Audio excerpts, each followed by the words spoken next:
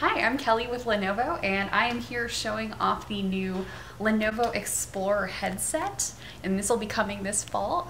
So this is going to work with Windows to mixed reality. So that is something that's coming out with the new Windows Fall Creators Update. So what that's going to allow you to do is you're going to be able to play different games as well as use different software features such as Word or Skype or things of that nature to essentially just bringing VR to Microsoft's platform.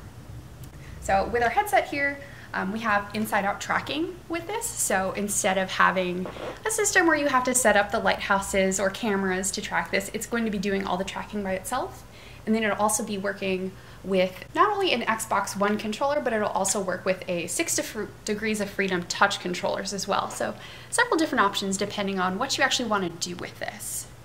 And so this headset is going to work with several different levels of PCs.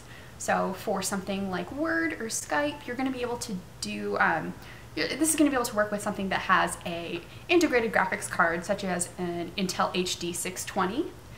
Now if you want to get a little bit more into gaming, you're going to need something with a bit more power. So we're looking at a discrete graphics card for anything you want to run at 90 Hertz for gaming. And so no final pricing on this just yet, but it is coming this holiday season, so you'll have to stay tuned to find out more.